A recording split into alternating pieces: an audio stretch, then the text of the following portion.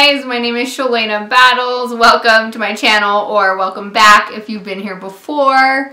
I am indie author of 3 books, The Man Before You, which is a contemporary romance, Soul Jumper, a paranormal romance, and Encampment, which is a young adult fantasy. Today I wanted to check in with the writing challenge. I'm failing again. Not really. I've written every day, so I'm happy about that. But I am behind on word count. I posted an update on my TikTok as well. But we needed 31,923 words yesterday. I'm at 27,025 words today. So I've got a chunk to get back to where I need to be. I'm hoping I get there today. I had to go to town yesterday. I live like 45 minutes out of town. Had doctor's appointments and stuff like that, so I wasn't gone a lot yesterday. So I'm hoping today, being home, I can play catch up on this. So I will post on Instagram and possibly TikTok this evening or tomorrow morning, and we'll check back. We'll see where we're at. We'll see if we bridged that gap or not. That's a lot of words. The other thing I wanted to talk about today was, how do I put this? Writing tips, but not necessarily like the actual writing part.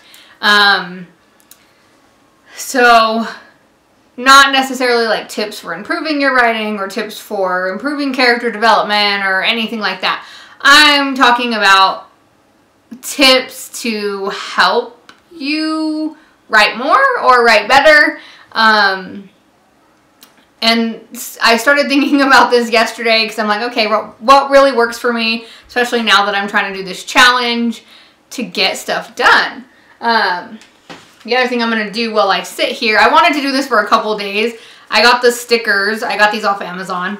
Then I'm going to put in with the signed copies of Encampment. So I'm going to put some of them on my water bottle. I've wanted to do it for a few days and I just haven't sat down and done it. So we'll do that too. Yesterday, everything that I like think about kind of just like happens while I'm doing other things. It's pretty weird. Things kind of just hit me. I don't know if that's just how my brain works or if everybody's like that, but I started thinking about writing being thinking, that sometimes writing is thinking. And so that's kind of my first tip, is take the time to think stuff out. Because even though it may not feel like it because you're not physically sitting at a computer typing, you're still being productive when you're thinking through your writing. And so I know everybody's writing process is different, but for me, I need to think through a scene. If I'm just sitting at my computer and I'm staring at it and I'm like, where do I go from here? I'm not very productive. But the flip side of that is, like yesterday when I was in the shower, I started thinking through this specific scene in the book that I'm currently working on, the first book in the series that I'm working on, and it just hit me. I was like, oh my gosh, okay, she needs this type of moment because she's very serious, and my main character, she's very serious, and she's a mother, but she wasn't always that way. She, you know, had her wild side when she was younger and things like that. And so it kind of just hit me that I was like, she really needs to find that piece of herself. She needs to kind of reconnect with that person as part of her growth. And so I started thinking, okay, how can I make that happen? You know, and this scene came to me and I talked it out while I was in the shower. I wasn't writing anything. I still have to come and sit down and write it. But I was like, okay, you know, this character's going to walk up. They're going to say this. She's going to respond like this. So I'm actually speaking out this dialogue which people would probably think I was crazy if they saw me because I'm talking to myself as multiple characters.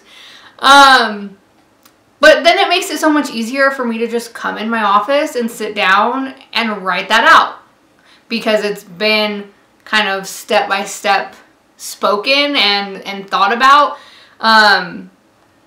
The other day in my truck, I was driving home from town and something very similar happened to me where I was like, okay, this is a scene that they need. This needs to be there. And same thing, kind of talking out that dialogue and what is that going to look like and all of that. And so sometimes it's easy to get caught up in, you know, I'm not writing, I'm not where I want to be with word count, I'm not, you know, being productive. But you do have to give yourself time to think. And so that's really my first tip. If you're looking to write more, take time to think. And like, so maybe that's sitting by yourself. Maybe it's while you're doing dishes. Maybe it's like me in the shower while you're driving in the truck. Whatever the case may be. But recognize that you're working in those moments. Those are productive moments. And give yourself moments like that to kind of process your story. Because if you're just staring at your screen, and you kind of have this tunnel vision and it's words, you know, you need to step back and you need to kind of look at it again from the big picture and reevaluate, where am I going? How am I going to get there? So writing is thinking. Don't feel bad if you're taking time to think, and think through some of those things. And for me, like I said, I talk through a lot of my scenes in my books. It helps me with dialogue that doesn't sound awkward. It helps me think about body movement, and I've mentioned this before. And so I'd recommend that as well if you're struggling with writing a specific scene. Talk it out loud.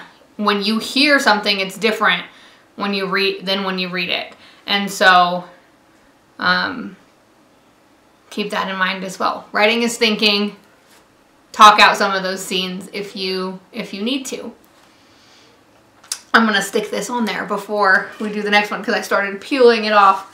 It says, read books, change the world. I liked it because it was purple. Purple's my favorite color.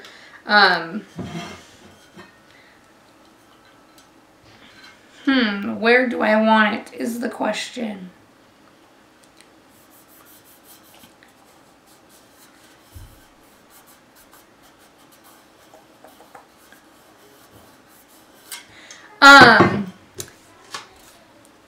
Second thing that I wanted to talk about is that your environment matters when you're writing. It matters.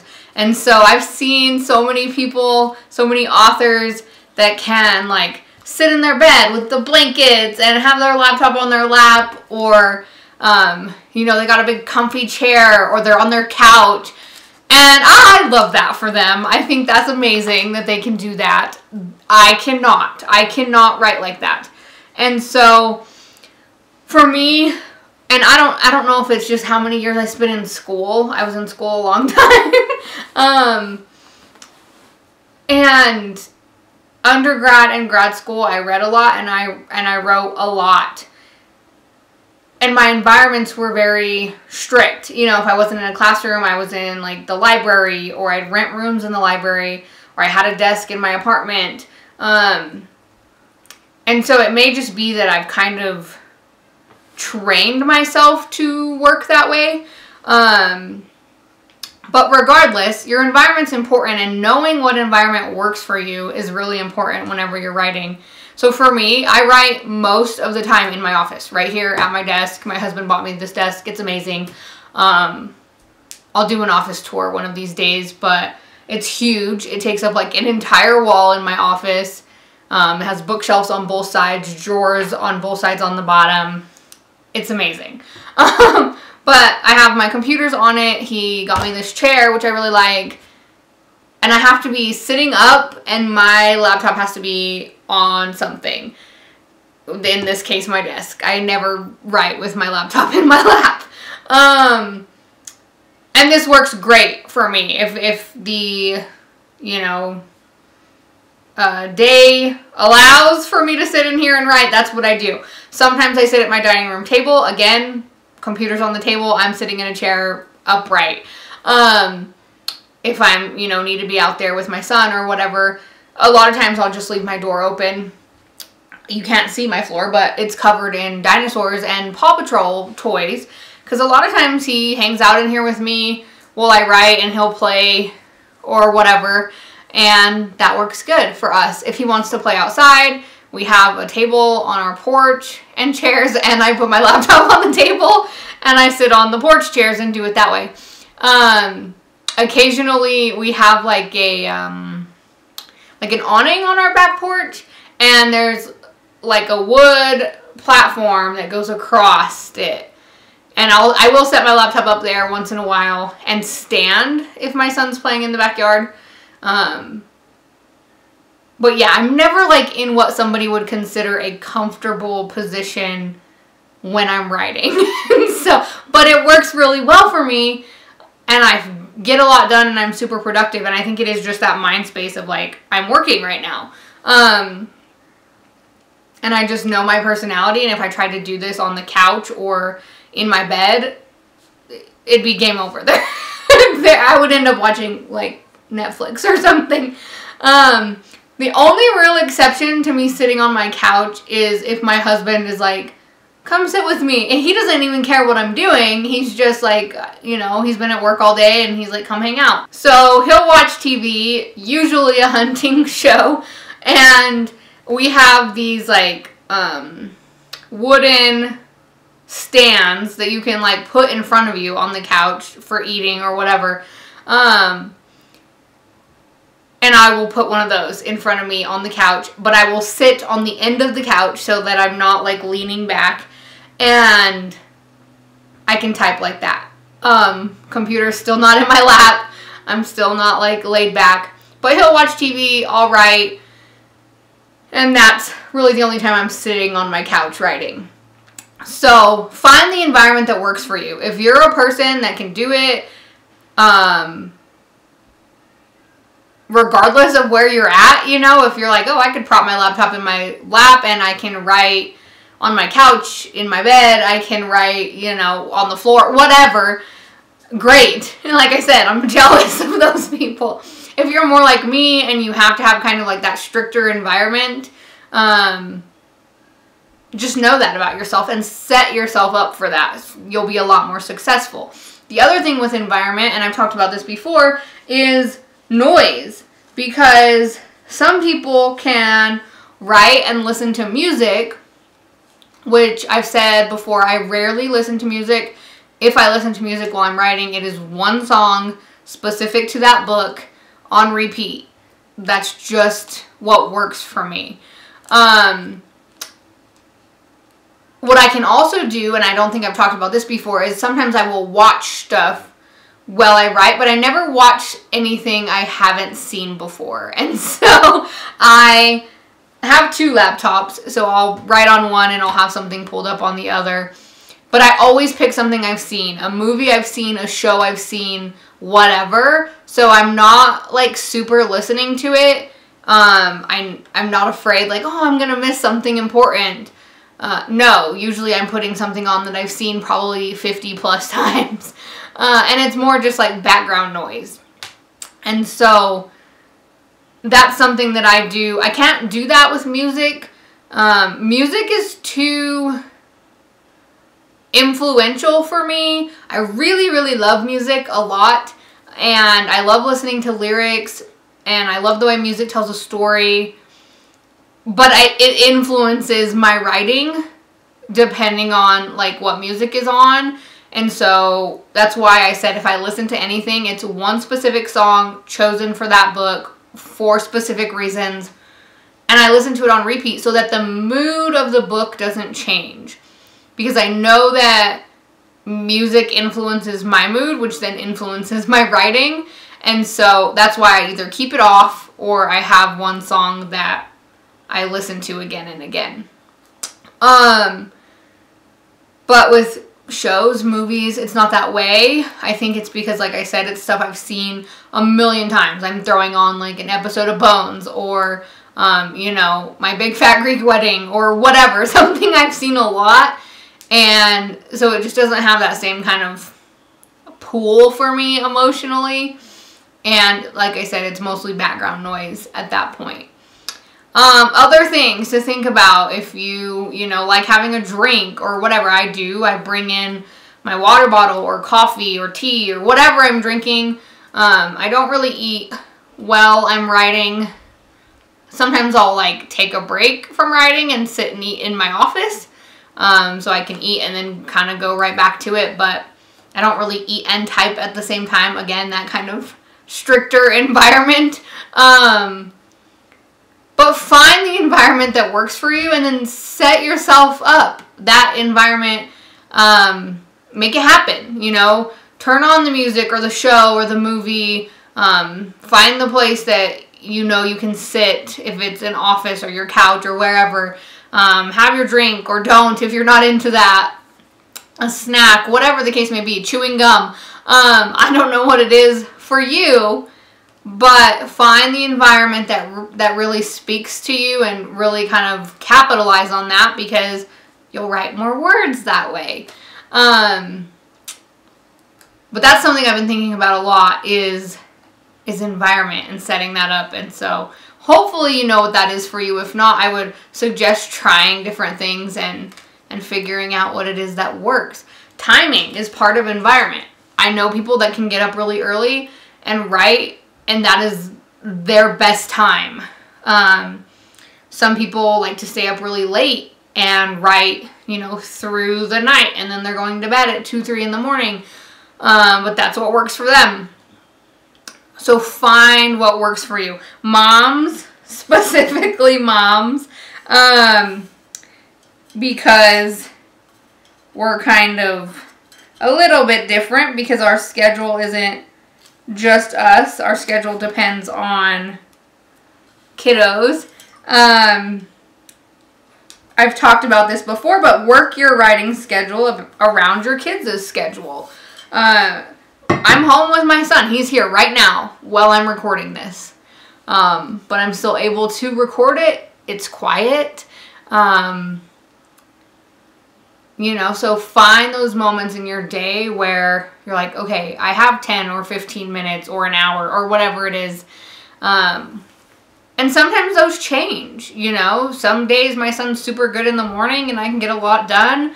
Sometimes in the morning he wants me to sit with him and hang out and hold him, and I don't get anything done until the afternoon. So as parents, I think we have to be a little more flexible with our schedules. But you can still definitely find those moments and those times where maybe it's not the best time for you. Maybe you really are a morning writer or a night writer and you're having to switch or whatever to match up with your kids. But once you kind of get into that routine, it works. It works. I have recognized that about myself where I'm like, okay, he's taken care of. Let's go do this. And I will write until he comes in and he's like, you know, mommy this or that. And then we go from there. So timing is important too.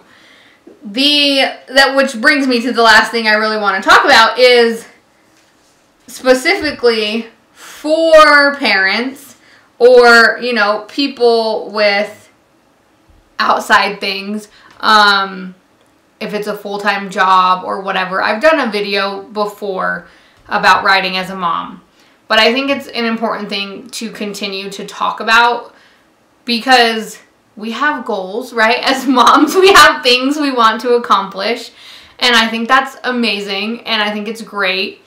But it is hard. It's really hard when you have kids, especially young kids. My son is 3 and I'm pregnant with another one.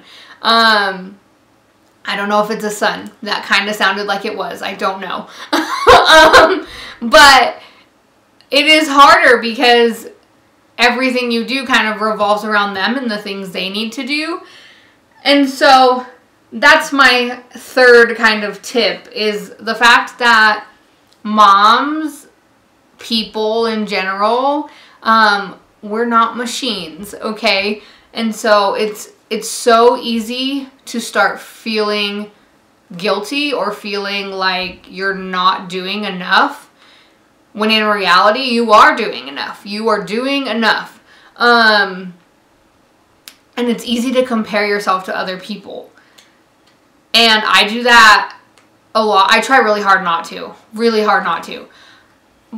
But I do. And I see these young writers. I'm not old. I'm young-ish. I'm 29. But I compare myself to them and everything they're doing. And it's funny because then, you know, you look at things and you're like, okay, but they're 10 years younger than me, or they don't have any kids, or they're not married, or they're not working, like, outside of writing. So there's all these things. Or the flip side of that, you know, oh, I've been in this, it'll be a year in October, which is no time at all. A year is nothing if you think about it. And it's like, oh, they've been in this 10 years or 15 years. Obviously, they have 25 or 30 or 50 books out. And so just all those things. And if I think about, like, okay, October will be a year that I've started this journey. In that time, I've published 3 books, along with a lot of other things. Part of that, I was working full-time. Had my son, had my husband, we have pets. So I think it's easy to get caught up in that, right? Of comparing where you're at in your journey to other people's journeys. And specifically looking at it as the perspective of a mom, it's even more so sometimes because you're also thinking about, you know, am I balancing this? Am I doing everything I can do for me and my business and what I want it to be, but still being a good mom and being a good wife or a good girlfriend or a good whatever you are, just a mom if you're a single mom. Whatever the case may be, I feel like parents a lot of times have that doubt in their head of, am I doing everything I can do? And so I wanted to talk about that a little bit too, because there's only so much. There's only so much we can do as human beings and as parents and as people who are trying to, you know, start and establish these small businesses. And so just know that, you know that going in. And there could be people out there comparing themselves to you, like, you know, and so I think it's a very, like, normal thing for humans to do. But it's also something where you need to recognize, like, oh, that's what I'm doing, and I need to take a step back because this journey is my own, and I'm going to, you know, do things at my pace and what works for me. And so that's kind of tip number 3, because I feel like that can definitely affect your writing if you're constantly doing that. And so if you find yourself in a place where you really are making a lot of comparisons, I would encourage you to try to step back from that, because it will affect your writing. If you start doubting yourself, if you start, you know, questioning what you're doing, focus on you. Focus on you. Focus on your goals. Focus on what it is you want. And that's it. You know, support other writers 100%. You know, watch their YouTube channels. Follow them on social media. Reach out to them when they're doing cool stuff. I think that supporting other authors and other, you know, self-published indie authors is amazing. I 100% recommend you to do that. You can learn a ton from them. But that's not the same. That's not the same as comparing yourself to them or, you know, trying to sort of mimic what it is that they're doing. And so focus on you, set your own goals, you know, worry about what you're at, worry or where you're at and what you're doing. And leave it at that, you know, So those are my tips. If you're trying to improve your writing, that are not really writing tips, but they are in a sense. First thing is just to, got sticker sidetracked, is to remember that writing is thinking. Take time to think. Recognize that your environment matters. Find what works for you. And realize that as people, as moms, as, you know, people pursuing writing that have other things in their life, you're not a machine. And just focus on you and what you're doing and your goals. That's the best thing you can do for yourself. And support others. Support others, because that also will help your writing. That was not on my list, but it is the truth. It will help your writing. If you're supporting other indie authors, if you're hopping in on their writing sprints or their live streams, that also helps you to be productive. It helps you build that support system. And so that would be kind of my bonus. My bonus tip is involve yourself in the community as much as you can. So if you have tips for ways writers can improve their writing, even if it's not necessarily like writing related, which most of mine were not, let me know. Send them in the comments or reach out to me on Instagram. I'd love to hear your guys' tips and things that you do that work for you, if it's how you set up your environment or whatever the case may be. Definitely let me know. I have 2 more stickers, big ones. I'll probably find some little ones that I can stick around on here.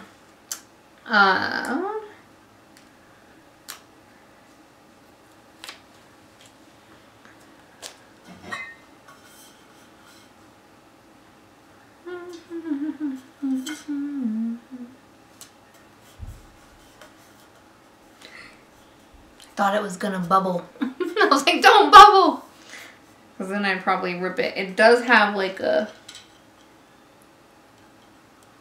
it's like a string or something. I'll have to pull that off of there. I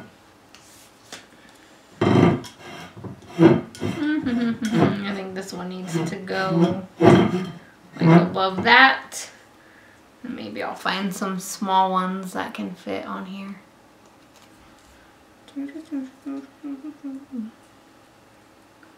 Peeling these off was a lot easier with my nails than I thought it would be.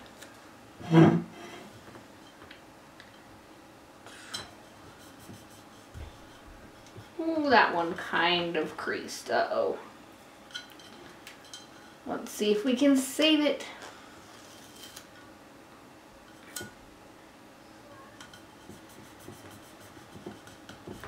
We did! Cool! I like it. It looks really good. They're all reading related stickers, and so there's that. Like I said, I'll probably go in with like some smaller ones on these blank pieces, but so far so good. Alright, happy Thursday. Remember to love yourself, remember to believe in yourself, and just keep moving forward. Whatever you're doing is exactly what you're supposed to be doing. Trust in that. Trust your process. And I will see you guys soon. Have a great week and weekend.